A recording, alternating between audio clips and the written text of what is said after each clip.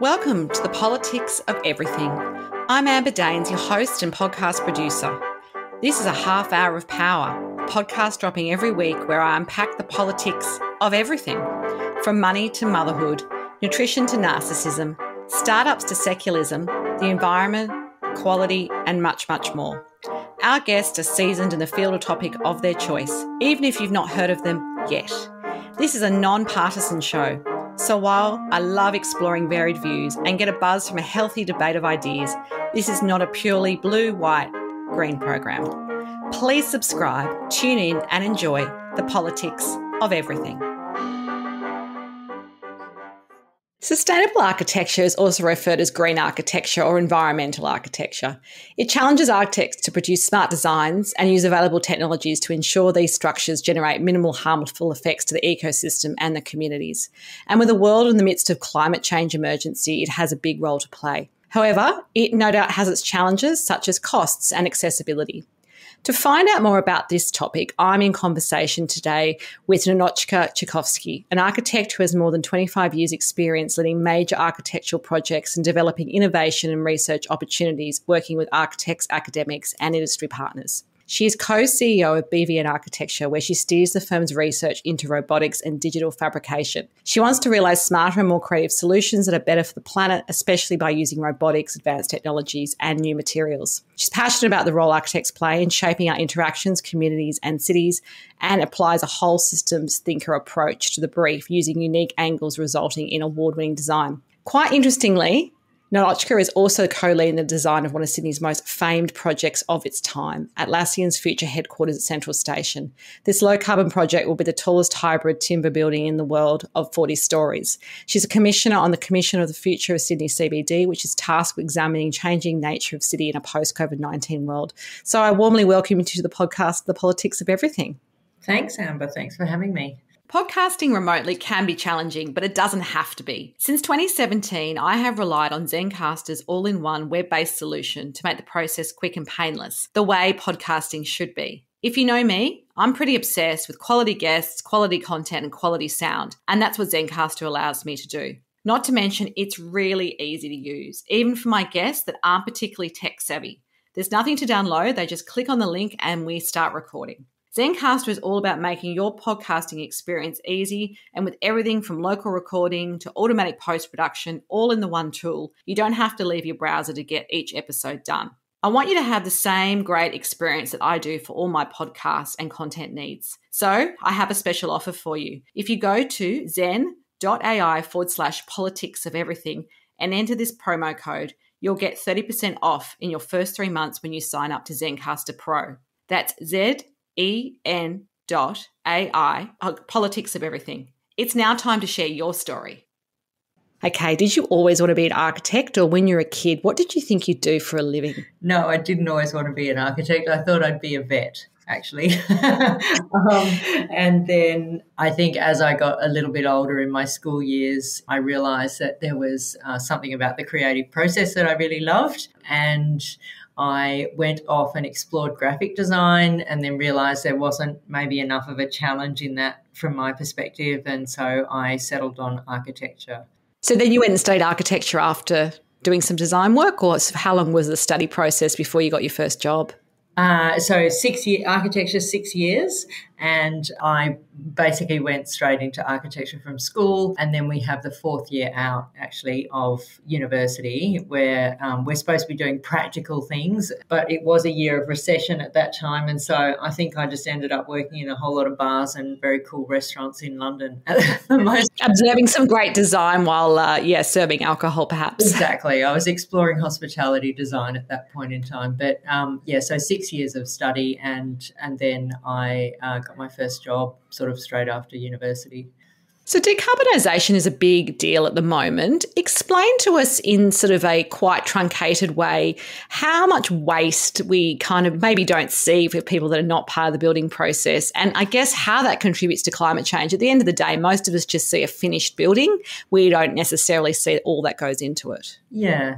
So, well, maybe there's a couple of ways to think about it. So the construction industry contributes about 40% to about 40% of the planet's planet's overall carbon emissions, which is really quite significant. So that's almost half, which tells you that we must be doing something wrong. And in terms of waste, I suppose when we kind of analyse what that 40% is made out of, a big part of it is actually materials. And so about 30% of the carbon emissions the construction industry overall creates is related to materials. There are other things in there, obviously operational carbon, which is the cost to the planet of running the buildings.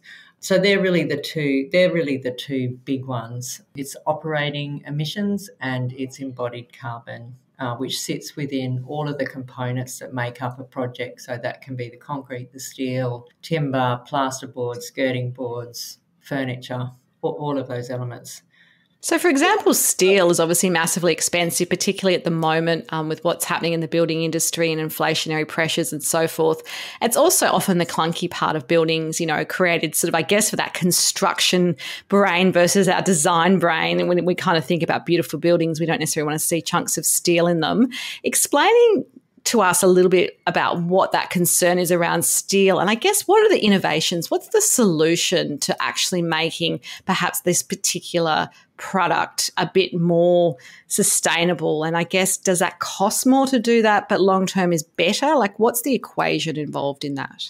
Yeah, so steel contributes almost 2 tons of carbon dioxide for every ton of steel that's produced. So it's quite significant. So about 7% of greenhouse, of total greenhouse gas emissions are actually a result of steel production. So one of the critical things that's happening globally at the moment is that we're trying to produce steel without fossil fuels using hydrogen. And that for sure is the way of the future. It's happening in some pockets at the moment. It's not really available in Australia. So for example, Why? Is there a reason? Because we have a very fruitful coal industry. I think at the moment there probably, there has been some attempts to get it up and hopefully it will happen. It needs to happen here. But at the moment we can't buy green steel here in Australia. So, for example, for the Atlassian project, which does have a combination of steel, concrete and timber as the primary sort of structural materials, we are buying the steel from a combination of Luxembourg and South Korea, where they produce green steel. So it's still, even buying it from overseas and shipping it to Australia is better for the planet than us using not green steel. That's fascinating. Most people wouldn't even think there was a green option for steel. So I think it's a fascinating rabbit hole to kind of go down. So For your practice, how do you define sustainable architecture? And I guess, why does it matter? I mean, I think we're all very aware that we want to, have a better footprint. We want to reduce our emissions. A lot of, buzz around greenwashing, 7-star energy ratings on buildings and products and so forth. But what's your kind of perspective on this?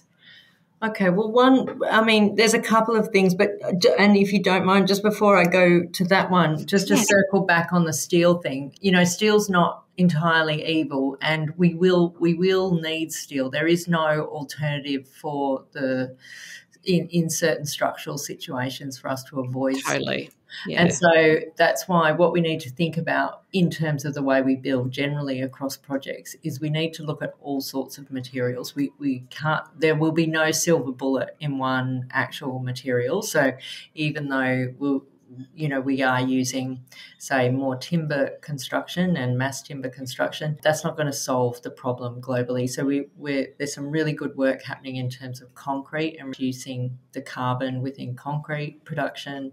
And then if we can get green steel up, particularly here in Australia, but globally as being kind of the primary product. And then we've got other new materials like mass timber construction, which has been around for a long time in Europe and North America, not so much here in Australia, but it's got a lot of traction now here. And then there's other new materials like recycled plastics and things like that, which are also, or biomaterials, which are really interesting. So just from a materials perspective and how we make up projects, we've just got to continually be looking at the suite of different options. Yeah, I think that's a good perspective to have. I think that makes sense. So going back to the question though about why is sustainability important to us, I suppose the way we think about it now is, well, fundamentally, if we're architects and we operate on the planet and we're contributing to this 40% of global carbon emissions, we have to help solve that problem. Like it would be, we must be part of the solution. So, our goal is to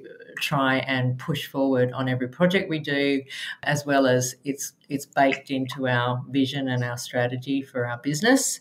And the way we think about it is probably more around regenerative design. And when we say regenerative design, what we really are looking at is like a whole systems approach to how we create outcomes that are better for the planet and how they bring ecology, infrastructure, and society together in a more positive and optimistic way that gives back to the planet rather than just depletes it.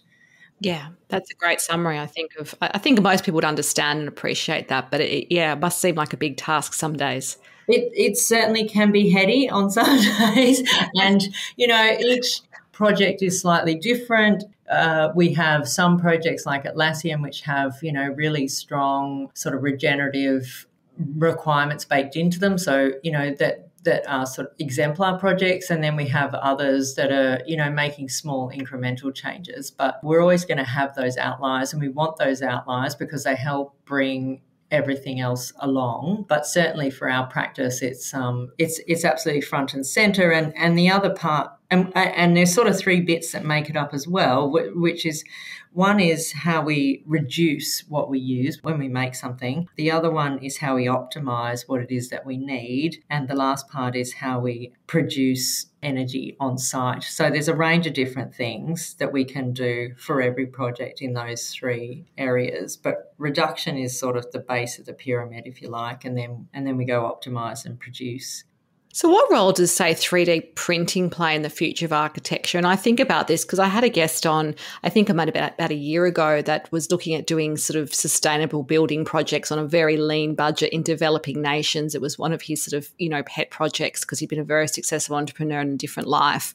And he was looking at 3D printing, for example. Is that something that, is part of the practice, or a little bit, or not that important? I mean, I guess a lot of people understand what 3D printing is. So is that something that you look to? Absolutely. So we've been working with 3D printing mainly using robotics, so using robotic arms, which is large-scale 3D printing, since about 2016. And because in our mind, if we're going to make, if given the contribution construction's making to global carbon emissions, we need radical change and we need radical transformation in the way that we build. We can't just keep building with sort of sticks and sheets of things. And what 3D printing offers us is a way to really think very carefully and have program from the design file all the way to the production process, exactly how much material we want to lay down and where we want to lay it down, because 3D printing happens in layers, as you know, and we can really optimize the material that we use, how much we need, where we need it, but we can also explore new kinds of materials. So, for example, we recently invented a new air diffusion system which replaces steel ductwork, and it's got 90% less embodied carbon because it's made out of recycled plastic hospital waste. And we're only able to actually use that kind of material because we're 3D printing it robotically. Amazing. That's incredible. It's just you wouldn't have even thought of that a generation ago, really, would we? We would have dreamed of it in a sci-fi movie, but not necessarily thought it would be part of the everyday practice. You are mentioning robotics quite a lot. They obviously play a very important part in sustainable architecture. Give us an idea of the sorts of things that you are using robotics for beyond 3D printing, perhaps, that we may not be aware of. Yeah, for sure. Well, there's a couple of other things. I mean, we've also we've used robots to weave carbon fiber threads to make something to make structure. So again, looking at what's the smallest amount of material we can use and lay it down in a very accurate way to structurally support something. So that was a very interesting project. We also use virtual reality. So we're working in virtual reality to explore projects in very detailed ways before they're actually constructed, and that way reducing the waste of the project itself through the design process. And we've also worked with augmented reality, so looking at how we can use augmented reality to help with the site processes. So for example, you could have someone on site with an iPad who can look at a ceiling layout through either hold the iPad up and understand what it is that they need to construct before they start that process. So all of those things help us reduce the amount of time, cost and resources that we're expending on projects, which is a huge factor in why construction is so expensive. It's not sustainable the way that we're building at the moment. We cannot, it's not even affordable. Yeah, exactly. And maybe that's the point at which people start really paying attention as well. If something's not as sustainable but is affordable or cheaper, then that might satisfy. But obviously, we're looking at the long term here, and it sounds like this is the future. Yeah, absolutely. And I think the other really critical part of it is just looking, we're very much focused on how can we prefabricate as much as we possibly can. So how can we create modular structures? How can we build in a way that we're building probably more off-site and then assembling on-site? And that process, like the change of thinking in doing that on its own, saves a lot of time and also saves a lot of waste. We did a large project for the Australian National University and 2 really big timber buildings there. And in using a mass timber construction approach and also very big prefabricated facade system, we reduced a site crew from about 60 people to about 10. Oh my goodness. Reduced the program time to about, had about a 30% reduction on the program time. So, there's once you build like that, it's the sort of thing that you can't unsee. You don't really want to go back to doing everything in the very traditional manner. So we will focus a little bit now on the fabulous new Atlassian building, which I think has been estimated to cost $1.4 billion. And even my overseas listeners will obviously have heard of Atlassian and understand some of their environmental credentials. And I guess their founders focus on that sort of idea of leaving the planet in a better place than which it is right now. What are some of the elements that make that particular building so unique, and I guess pushing that envelope a little bit on the sustainable design front? Yeah, well, Atlassian is a great example. So at the moment, it's what we would call the world's tallest hybrid timber tower. Now, by the time it's completed, it's likely that, someone else might have pipped it at the post in that regard. But that's depending how long it takes, perhaps, as well. Depending on how long it takes, but that's actually a good thing because it means that, there's more coming of a similar nature, which is really ultimately the goal. So being the tallest hybrid timber tower, that really means that it's made up, traditionally a tall commercial tower would be made up of just concrete and steel, mostly concrete in Australia.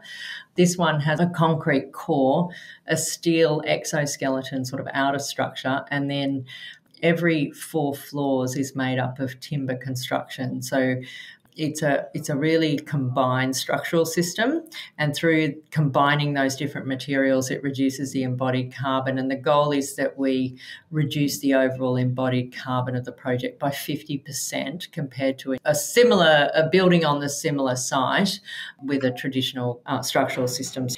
And so that's one part of the project, which is super interesting and very challenging. The other part is that it's 40 stories. It's designed primarily for Atlassian to be the main occupier, but it's also got a hotel in the first 5 floors, which is a very sort of cool budget hotel, a new offering for the YHA. And so the idea of having a sort of a mixed use development is also very interesting and one to explore for lots of projects going forward. But every 4 floors in the tower of the building has a park. And then it also That's wild. It's amazing. So you can be on level 40 and you can have access to nature, and you can also have natural ventilation. So there's 3 modes of ventilation that happens in that building. So it's not like a normal commercial building where it's a sealed glass box. There's got some parts of it which we call outdoors, which just is full fresh air.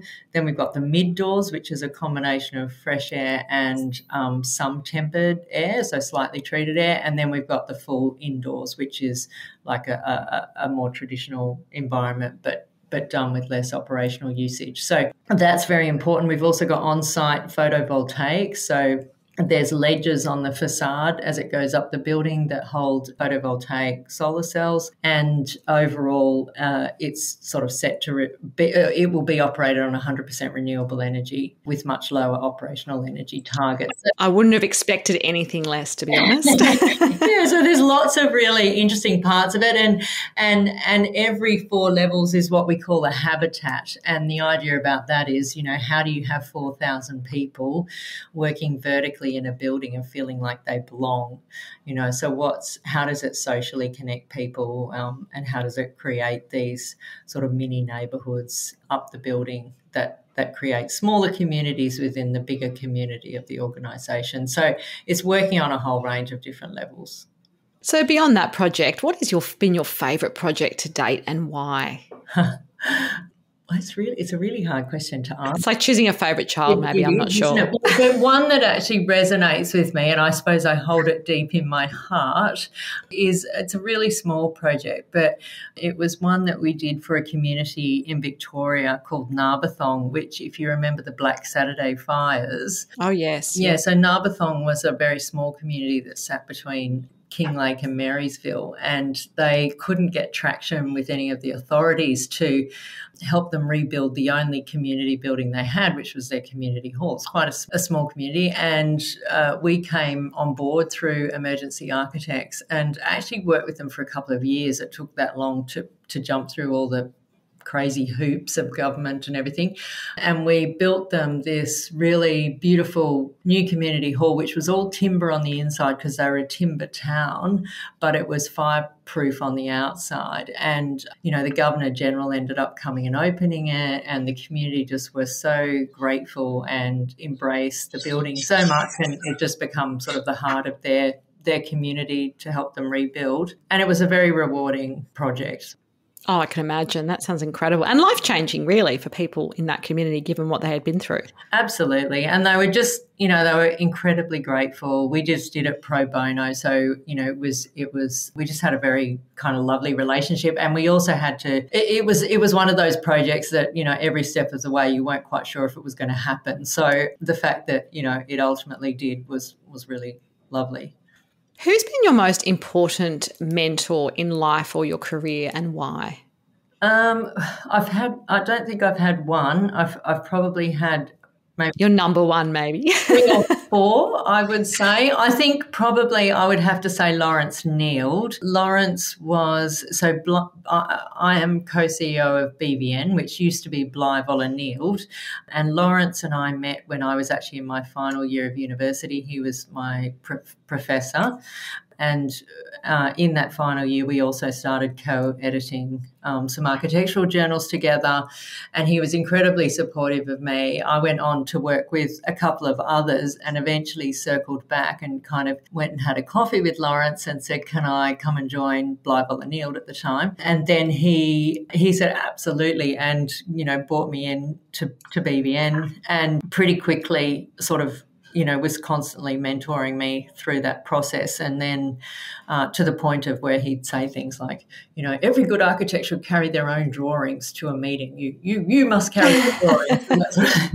But he was incredibly supportive. And then eventually we became business partners, and he subsequently retired. and we're still, we're still close, and I really value everything that he did for me. If we spoke again in a year's time, what would be your number one goal to have achieved and why? Whew. Yeah. Okay. So mine, I've got. It can be personal or professional here. It's a bit of a playful question. Yeah. Well, probably that I, keep my son sort of on the rails and manage to help him with his homework consistently. That'd be one. That'd be awesome. But one of the things that I would really love to have achieved in the next year is that we have fully commercialised our 3D printed recycled plastic duct system. And that's something we're working on at the moment, and it's incredibly exciting. It's getting lots of interest. But I think it's one of those things that it demonstrates how, as architects, we can create value even beyond, what we're traditionally known for. And I think that's something I'd love to achieve for us and achieve for myself, and also just show others the power of creativity. A final takeaway message for us on the politics of sustainable architecture. Just start now. Like I think everyone has to start somewhere. And I think the main thing is to start. Probably the big one for us is we're really focused on embodied carbon at the moment, and that's, I think, going to be a game changer for how we build.